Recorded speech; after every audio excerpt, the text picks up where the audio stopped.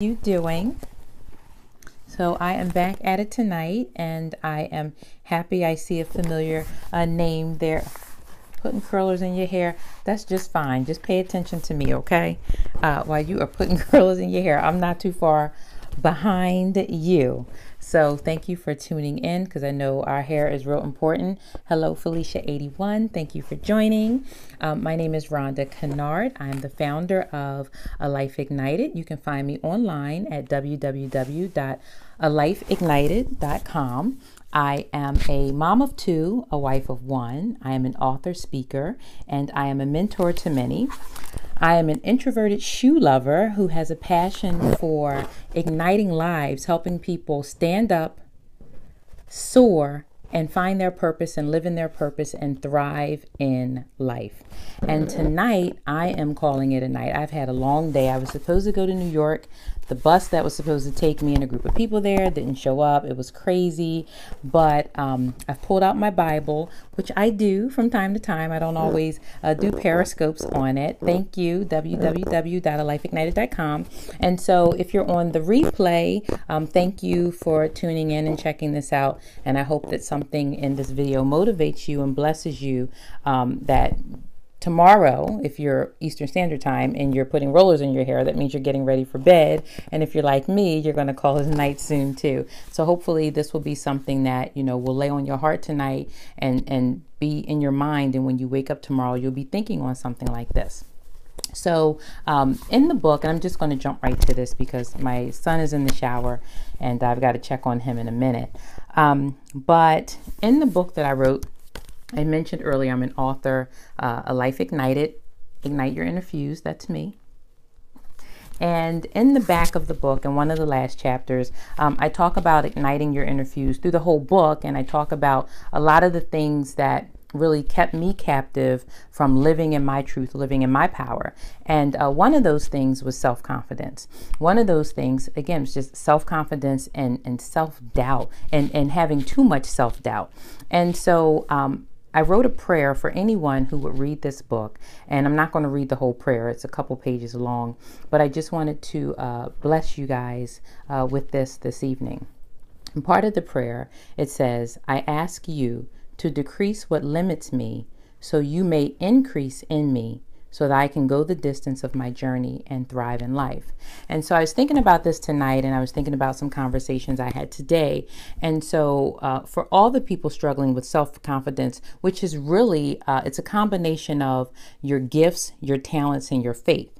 And so a lot of times we lose our self-confidence because we've allowed somebody to kind of take it from us. We've allowed somebody to convince us that our idea for our business, a talent that we have, a relationship we want to be in, a relationship we want to grow, build, a health goal, whatever it is, we've allowed someone to make us feel like we can't accomplish that goal, that we're not adequate, that we're not enough, that there's something missing, that you don't have all the pieces to the puzzle. And in many cases, you're not going to have all the pieces to the puzzle. But you have to be confident and assured in who you are and whose you are, that you can move forward and accomplish anything you want to achieve. So tonight, when I was reading through this prayer that I wrote for my readers, I was thinking that tonight I'm going to pray that God really decreases self-doubt and increases self-confidence in you. And so what I want you to remember, I want you to remember three things tonight about self-confidence. I want you to remember that, number one, you are enough. Okay, I don't care what somebody told you. I don't care how somebody made you feel. I don't care what you believed at the time because you were in a position where you were really emotional or you didn't feel good about a situation. That's right. You are enough. You have everything you need to be successful, to follow your dreams, to follow the path that God has put you on, where your heart's being led. Don't let anyone make you feel like you can't accomplish your goals. Okay, can we raise up a couple hearts too? I always forget to ask for hearts, but I need a couple hearts in my life. But thank you, yay. So you are enough. And what I've learned is that the people who make you feel inadequate are the most the least self-confident people that I've ever met, that you've ever met. And they're putting that self-doubt, they're putting that fear, their lack of faith on you, and you're believing them. And so you're not chasing your dream. You're not starting your business. You're not in positions where you could be pushed to prosperity because don't believe them. Don't believe the hype. Don't believe the hype. Seriously, don't believe it, because that's what people will do. Put their fears on you and make you feel like you're not adequate. What business? You don't have any money. You don't have any networks. You don't have any friends in that business. How are you going to succeed? You don't know them. They don't like you. I can remember not singing Misery Loves Company. Yes. And a lot of people want to see you succeed, but they don't want you to succeed before they do. So if you guys are both, coming up the ladder together, it's great. But the minute you're like up a couple rings and they're still further down here, now you know that you'd have made some people mad. And so people will try to make you, look, I will preach from time to time, Brittany, I'm telling you. But this is on my heart tonight because I was talking to someone. I'll tell you where this is coming from. I was talking to someone and she's a brilliant event planner. Her name is Megan. I'm going to throw her name out there. Her name is Megan. Brilliant event planner. I told her, you're so brilliant. Why are you not pursuing this on a bigger scale? Like, you need $1 million clients, okay? I'm not your $1 million client, okay? But you have that potential. And she said, well, I talked to some people and like they said, and I don't know who they is, right? We'll say the Peanut Gallery. The Peanut Gallery told her she doesn't know $1 million people and who would really pay for her services. And I told her, are you kidding me? Open any home and magazine book. All these NFL players and NBA players and all these, people with money have parties all the time. They have bar mitzvahs, and all these types of things you could be pursuing because she's good enough. But me telling her she's good enough is negated by this Peanut Gallery giving her all the reasons why she should not pursue this goal of hers. And so again, self-confidence is faith in your talent and your gifts. And the minute you lose faith in your talents and your gifts, then you lose faith in yourself.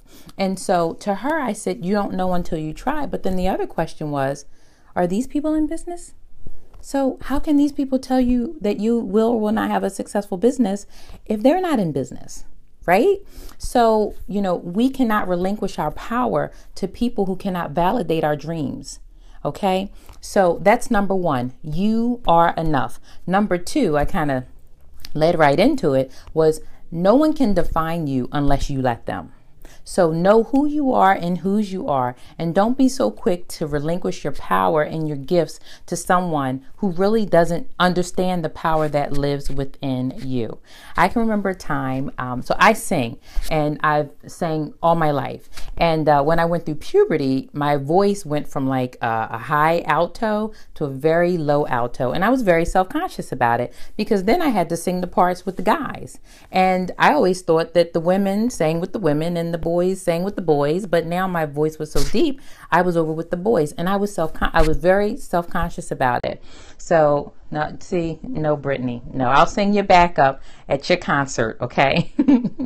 Girl on the Right is an awesome singer, and I have her CD, and I listen to it all the time, but I'm not going to sing here. People cannot define you unless you let them.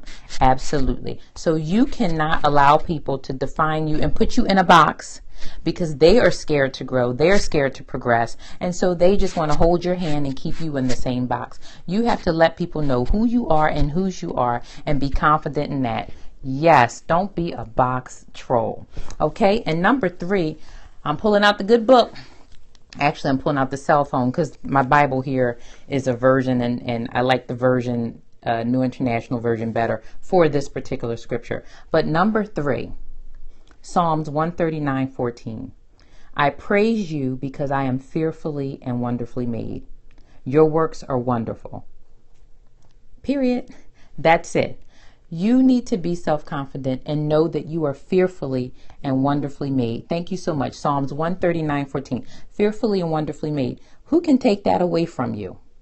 Who can tell you that you're inadequate, that you're not enough, that you're not bright enough, that you don't have the resources? And guess what? You may not have the resources right now, but you just have to get resourceful. I know what it's like not to have and not to have resources, not to have connections, not to have finances, Nobody. That's right. That's right. I know what all of that is like, but I never let anyone steal my joy in terms of pushing forward with my passion. And that self-confidence really is the precursor to all your success. Because if you don't believe that you're successful, if you don't believe you're going to be successful, if you don't believe that you have the gift, if you don't believe that you can serve others, then they won't believe it. And so for anyone who ever tries to make you feel like, oh my gosh, I don't know if I can do this because they just said, right? There's like stirring up the fear inside of you. They're stirring up those bad negative thoughts, right? Just remember, you are fearfully and wonderfully made. That's our third point. So tonight, I just want to leave you. I'm definitely going to say this part of the prayer, and I'm going to ask that God decrease self-doubt and increase self-confidence, because that self-confidence is what's going to take you from where you are now, knowing that your faith is strong, you have the gifts and the talents, and now all you need to do is make those things happen in your life. But don't get distracted by naysayers. Don't let anyone make you feel inadequate. Don't let anyone try to tell you you can't do what God has put on your heart, that every day you wake up, you're thinking about it, you eat, sleep, and breathe it. You're up at 10 o'clock at night doing Periscope videos because you know you're walking in your purpose. No one can deter you from that. So be self-confident. Walk in your purpose. You are fearfully and wonderfully made, and no one can take that away from you. So God bless. Have a good night. Again, this is Rhonda Kennard. You can see me on www.alifeignited.com. Have a good night, and I will see you soon.